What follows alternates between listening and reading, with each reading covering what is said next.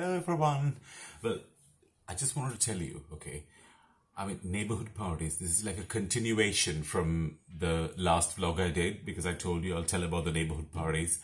And the thing is, when you live in central London, especially if you live in, I don't know, Spitalfields or Mayfair or any, zone, like zone 1, kind of, you're bound to mingle with people. You're going to parties, you're going to pubs and clubs and bars, and if you're like me, if you're part of the local community, and if you're working with local associations, local charities, organizations, local businesses, and if you are a socialite, okay, you are going to be mingling with loads of people, and you're going to be going to loads of parties.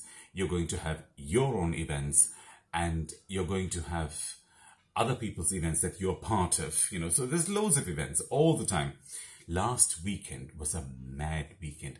Apart from being bitten by my neighbor's dog, right, there were so many parties. Okay, last weekend, not this weekend. We are now in this weekend, as in today is Thursday, but Thursday is the new Friday in London. I don't know how it is in other countries, but when Thursday happens, people get really, really, really excited, especially in central London. So today I've already been invited to 2 parties, and I don't think I'm going to either of them, because this whole week and weekend I want to declutter and do paperwork, get rid of emails, do the texts and this and that. As a networker, you have to be on top of all this. But last weekend was different, because last weekend, okay, I had to go to so many parties, right? So one of our residents who was leaving, she was moving back to Estonia, and she has a huge duplex apartment near Devonshire Square in London Spitalfields. I'm saying London Spitalfields, so people who don't live in London know what I mean, sort of thing. And she has a bar in her apartment. Seriously, this woman has a bar in her apartment with the most expensive wines and spirits and everything. And she invited me and her friends, and we went there and we had drinks. And then the same day, we had a house party at another local residence flat, apartment flat, whatever you call it. And that was brilliant as well. And this girl is so rich, and her boyfriend is rich as well, and they have the most expensive artwork all over the flat. They even have an original Banksy, apparently it's worth £500,000. I don't know whether it's true, but judging by the expensive wine they had and the Bollinger champagne and the food they ordered, they didn't cook. They didn't do any canapes or little snacks. No. They actually ordered food from a restaurant in central London, and it was all like champagne and caviar and lobster with black squid ink rice, something. I mean, it was all very fancy, which is great. I actually feel very flattered that I was, I'm invited to parties like this. And then the next day, there was another party, and then another party. And I actually have lost track of the amount of parties I went to last weekend. So it started on Thursday last week.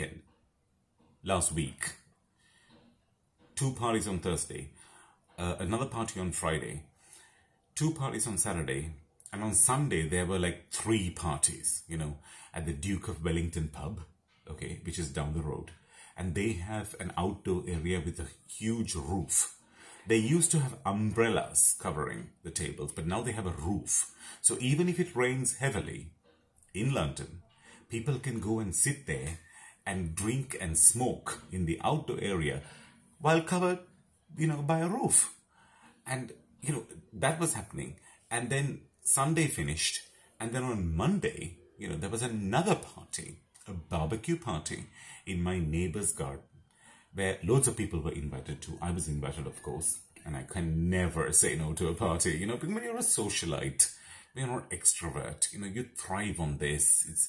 It's part networking, part socializing, and, I also do a lot of work in the neighborhood. Lots of local businesses hire me to bring in local residents for promotions and events and everything, local charities, local organizations, and people hire me to do certain things. So it's all part of my work. So I gain so much from this neighborhood in London Spitalfields, and I also give back.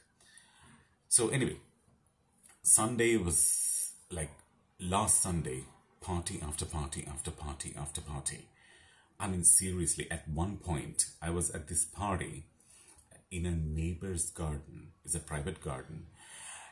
And it was mad because late night, one of the girls got on top of one of the tables and started dancing, and she took her top off and everyone was dancing around her, and then she took her bra off and threw it at us, and it was fabulous, I wish I had filmed the whole thing, but sometimes at certain events, in certain parties, when I try to film something, people say, no video, no photos, because they're being bad and they don't want it documented on screen, online or whatever, and other people look at it and they judge them.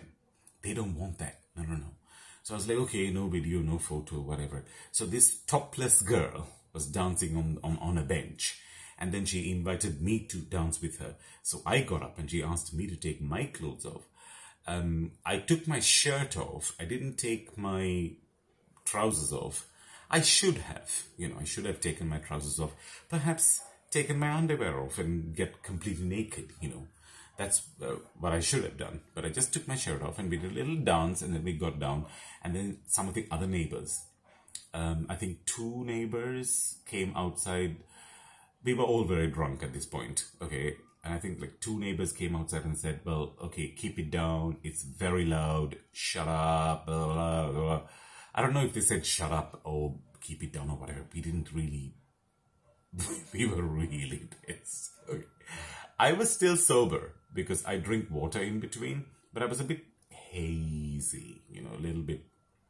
Like, I was in the zone, I was in the mood. I was like, if a topless woman is dancing on a table and invites you to join her, you're not going to think about anything else, right?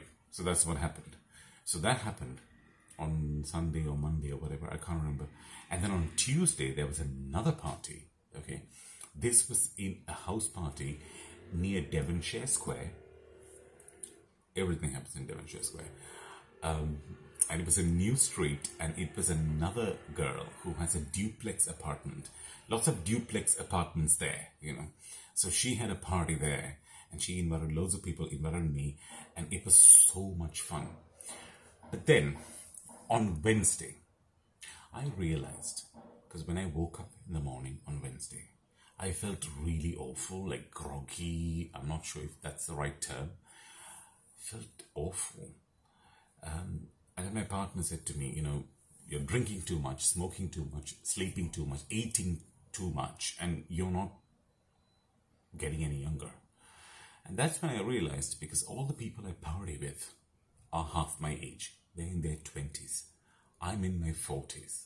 So I should look after my health, So I have decided that for the rest of this week and weekend, and it's bank holiday weekend in London, in Britain, so there are going to be more parties.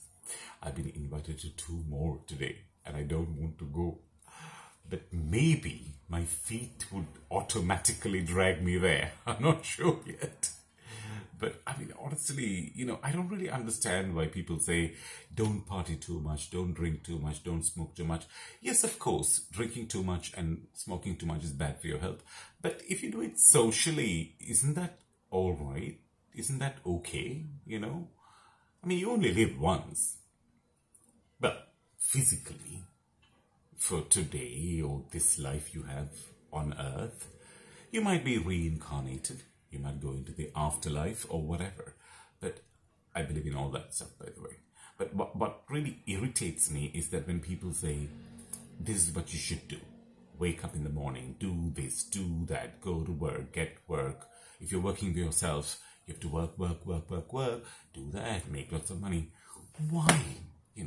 Yes, of course, we can all make lots of money if we want to. We can buy properties, we can have everything, but are we going to take it with us when we die and move to the afterlife? Why can't we just live and just have fun? And I personally think that everybody should work for themselves, rather than, most people do the safe thing, kind of work for a company or work in an office or do things, that you're told to do. But there are freelancers, like myself. I'm sure some of you are freelancers.